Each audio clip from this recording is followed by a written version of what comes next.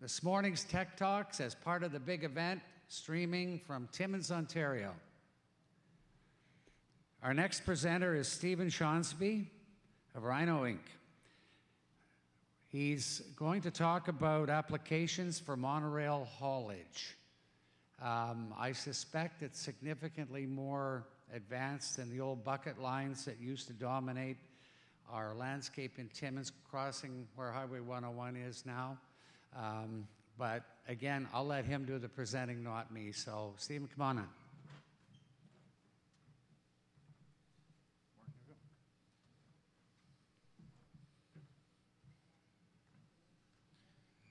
Check, check. Okay, good morning, everyone. So my presentation today is applications for monorail haulage, brought to you by RIINO.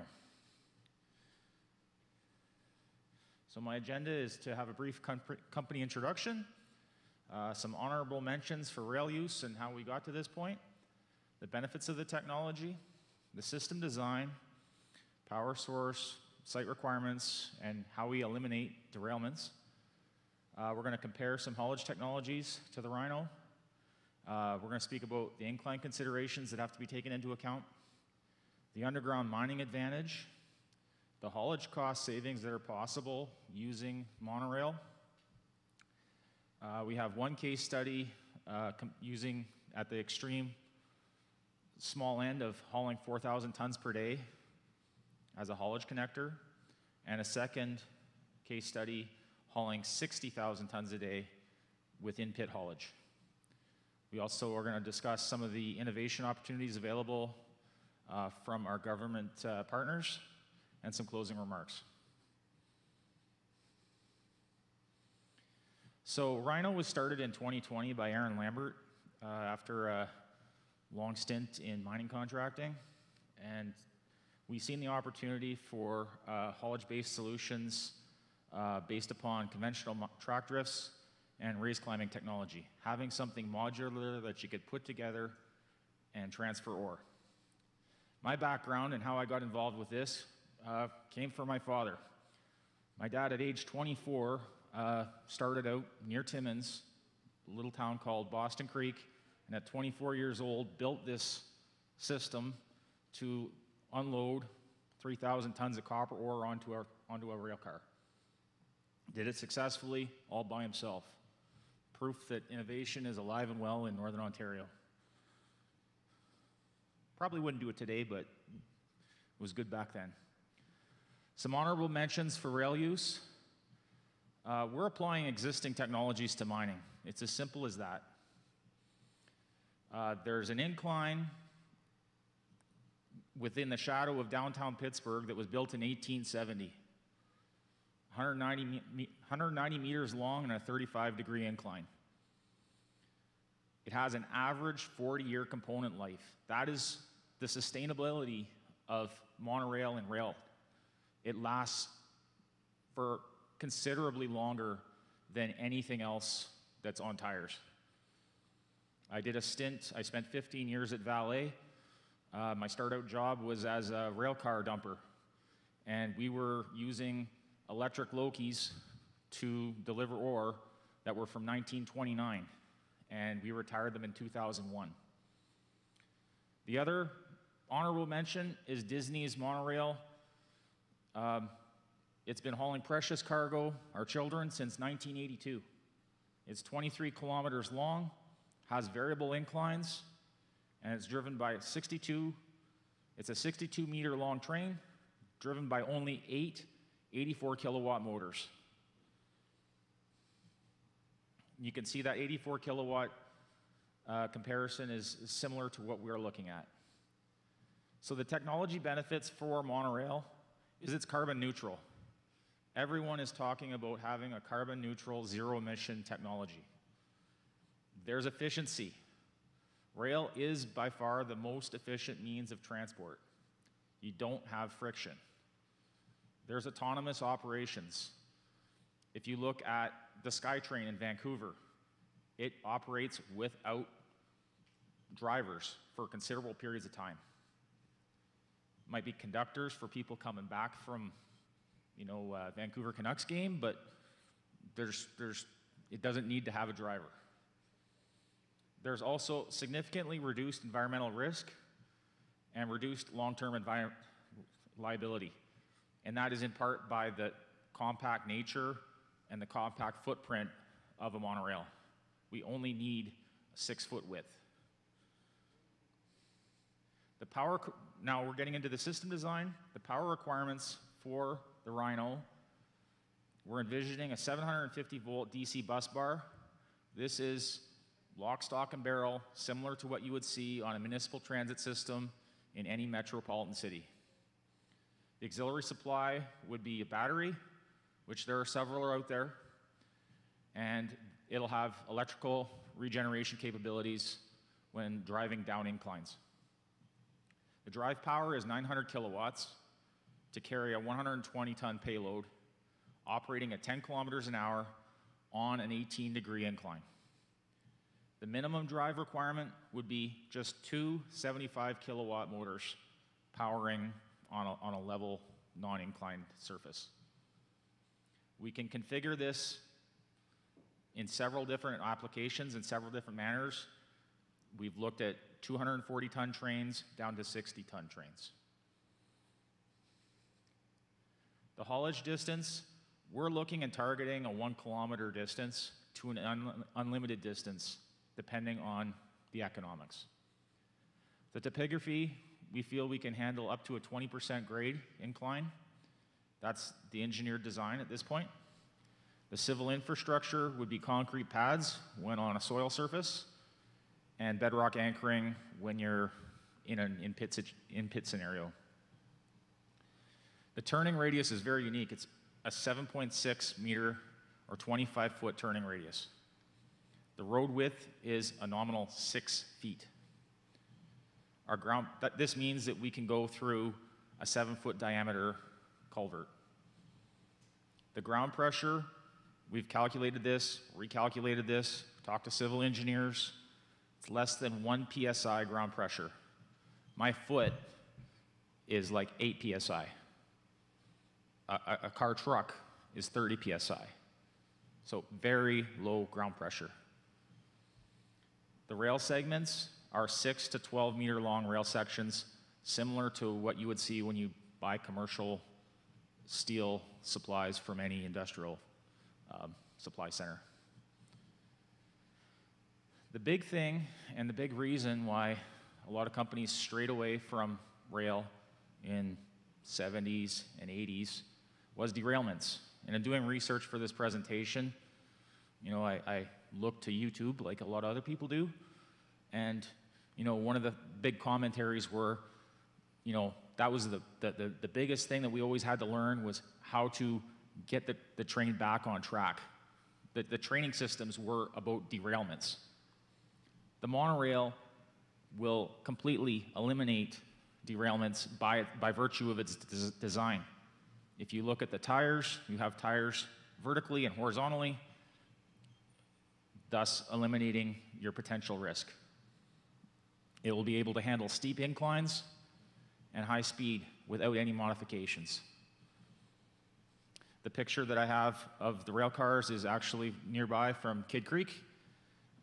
It's been circulating LinkedIn recently, and you can see the guy with the bar getting ready to monitor the train cars so that they didn't derail on the switch. Now, in comparison to other rail technologies, there's a lot of things to consider. It has to be your project application. A 500-ton-a-day narrow vein gold mine probably would not be the best scenario for a monorail. The tonnage just isn't there. So your production rates are a big consideration.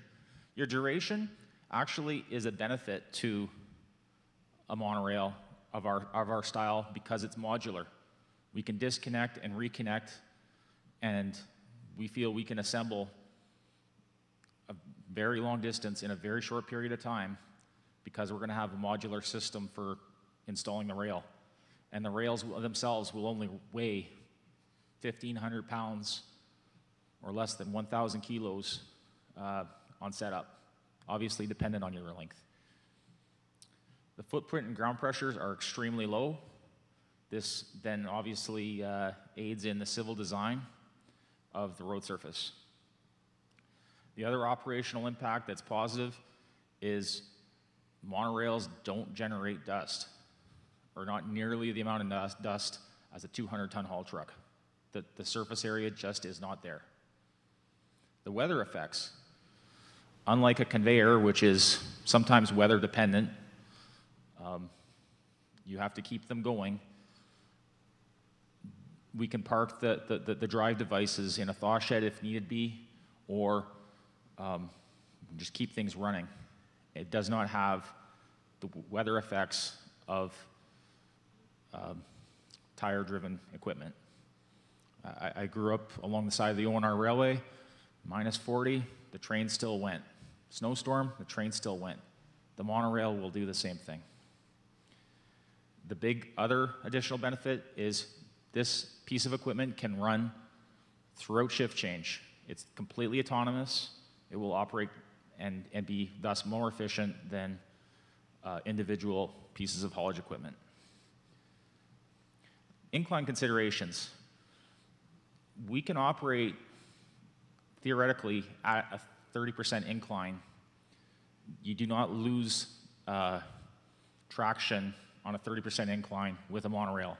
And in fact, that slide that I presented earlier on the 35-degree incline, the steepest road surface in North America is right adjacent to that in Pittsburgh.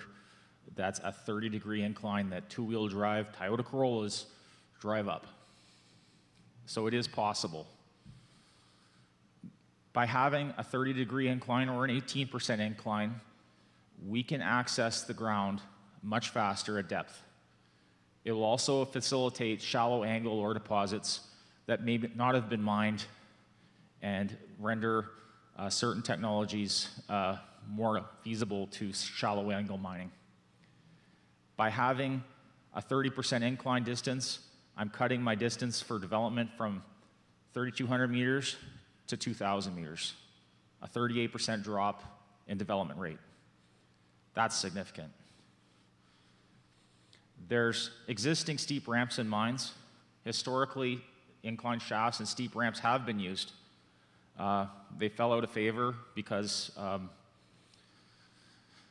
the powers that be at the time, safety is one of them, pinch points and productivity by having no derailments favored the use of track or tire-driven equipment.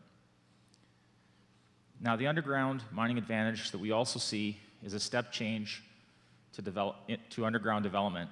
We also feel conventional development right now is sitting, when we're talking about ramp development, the standard go-to is the 5x5 meter ramp or drift development. With the RIINO, because we only need that 6-foot width, we feel very comfortable that we can go with a 9 square meter, 3x3 meter development. That reduces your excavated tons by 64%. And in 2012, when Vale and a rail client pursued the 114 ore body, they noticed an increase in development rates by 240%. They were developing in Sudbury 400 foot per week development rates. Very significant. And by doing that, they had an earlier ore production, reduced mine ventilation, electrical consumption was very low, and they had less ground support requirements. Therefore, they could attack the face faster. Now, in terms of costs, we did a comparison of using a 42-ton haul truck, and for this scenario, it was $4.30 per ton. That probably would be a little bit higher now based on fuel costs, cresting the $2 a liter. I think it was $2.31 for gasoline this morning. Maintenance costs have gone up. Labor costs likely have gone up as well. The RIINO, because it is electric, the fuel cost is nominal. The maintenance cost, because it's in place, is nominal, and the labor cost is significantly lower because it's autonomous. The other major factor with the RIINO is we can still handle a minus 700 millimeter rock particle. You cannot do that with a conveyor. So truly a unique design for an autonomous haulage system. So our first case study was a 4,000 ton a day remote but grid powered copper gold mine in Canada. We were scoping out the delivery of minus 700 millimeter rock that would be uncrushed, but through a grizzly, likely with rock breakers, hauling 1 kilometer to the crushing plant.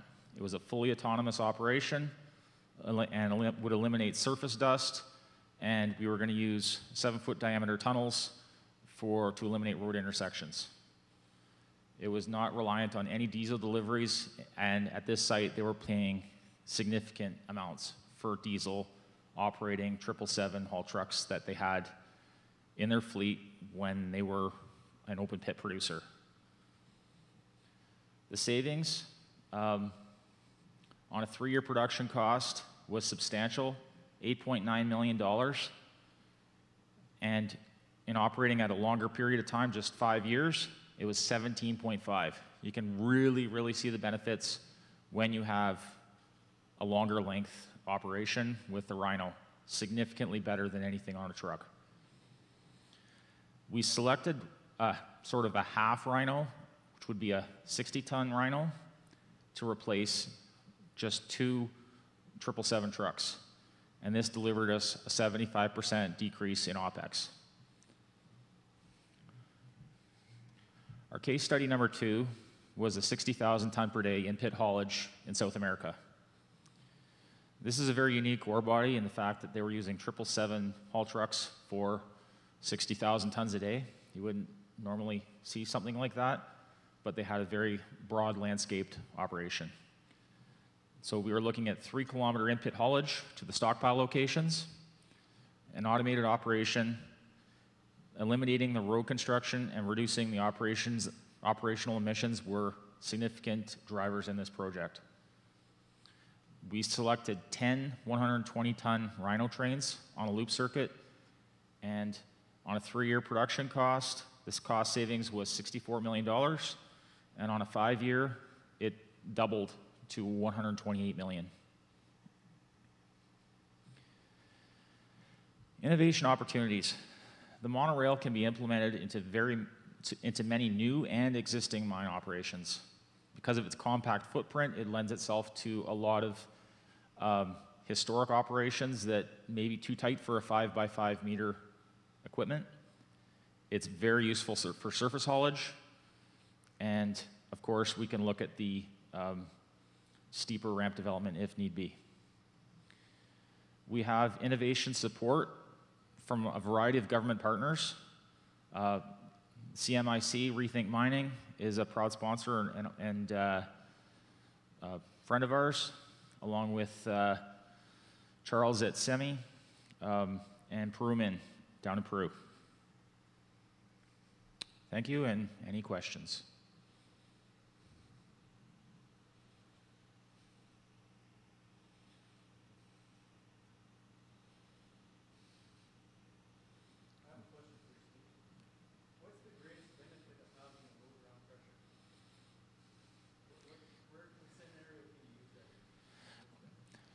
That's a good question. Historically, trains have been used in areas where there is a requirement for low ground pressure. A very classic example would be the rail line from Winnipeg up to Churchill, Manitoba. It's on permafrost. There is no other, you cannot really put a road to haul significant volumes of material. Yeah, you could put a logging road on it, but that is the significant benefit. The other benefit would be if I'm trying to firm up a tailings area and I had concerns about putting very heavy-duty equipment on top of a tailings berm. At 1 PSI, there is no concern with the RIINO. What stage of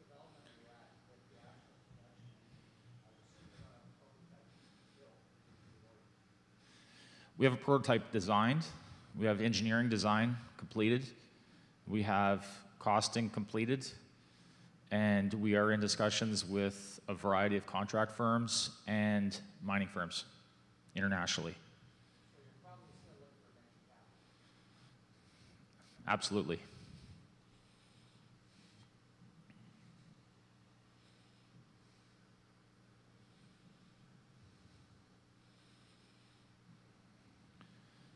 With that said, it's been a pleasure being in Timmins, and have a great day, everyone.